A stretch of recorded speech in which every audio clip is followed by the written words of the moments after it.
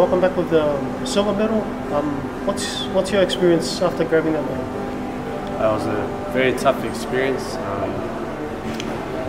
Probably the hardest week of fighting. Four tough fights against four very good opponents. Just fell short of the gold medal, got the silver medal, but I'm still pretty proud of it because I just turned 19, my first year of elites. But now I'm just looking forward into my future,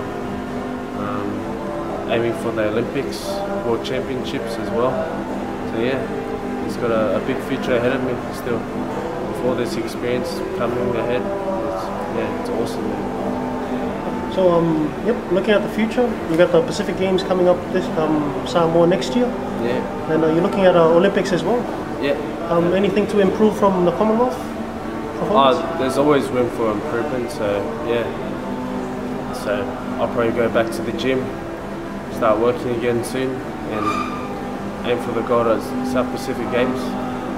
How was the experience from the Commonwealth kind of push you more, like from each individual fights? Yeah, it was very good, man. Like every fight, I learned how to be more confident. I was finding my rhythm more every fight.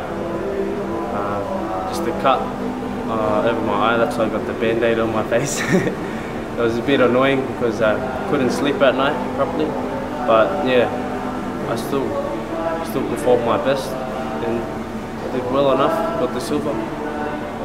Congratulations on that. Well, after getting the silver, you got to meet Joseph Parker right after his fight as well, so yeah. How does that feel? I wasn't expecting to meet him until maybe a few more years, but I got to meet the champ himself.